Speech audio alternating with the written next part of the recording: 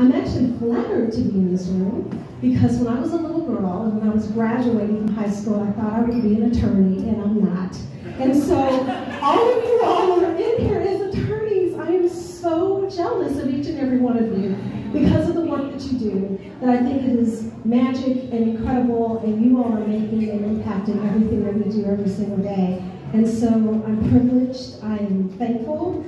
I think about the work that I try to do every day, and I remember myself as a little girl in Kansas City, and I remember myself growing up with my grandparents in Arkansas. So they would have never imagined this room, my parents would have never imagined this room, and the fact that you all have honored me in this way, I am flattered, I am thankful, and I am so pleased with also my Sunrise and my sisters that are here.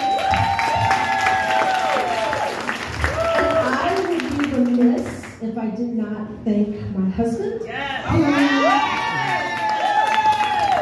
has been the rock for me in everything that I have done, and there's nothing that I can do without him, and the just spirit and the fact that you pour into me every single day, so thank you for that. So thank you all, and again, I wish I could be an attorney, so just think about that when I get the opportunity to have this award from you all. Thank you.